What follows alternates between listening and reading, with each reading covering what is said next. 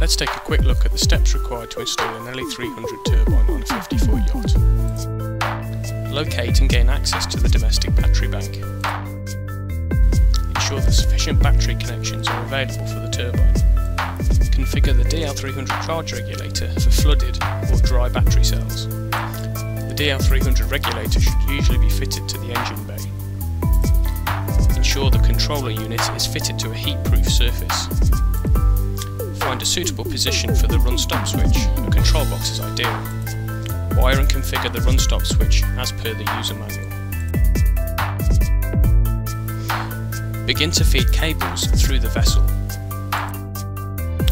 A suitable cable gland will be needed to pass the cables through the deck.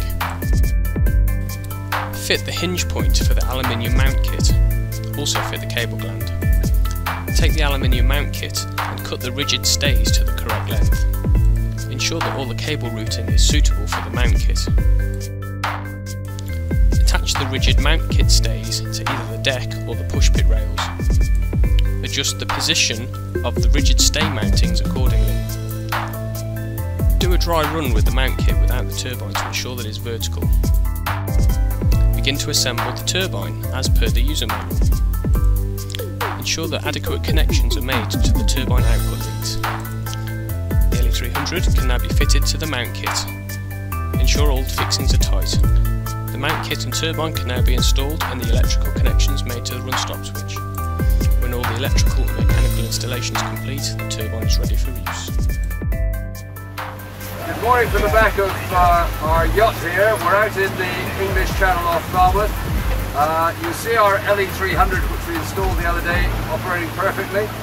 It's really designed to operate and charge your batteries under anchor or on a mooring. But as you can see, even with the boat heeling quite considerably, we're pointing into a 12-knot wind. It's still charging, so it's performing very well indeed. And we're very pleased with it. We're recording our total amp hours in the meter down below. So the real benefit is you don't need to run your engine so much and therefore consume expensive diesel fuel. So good luck with your machine.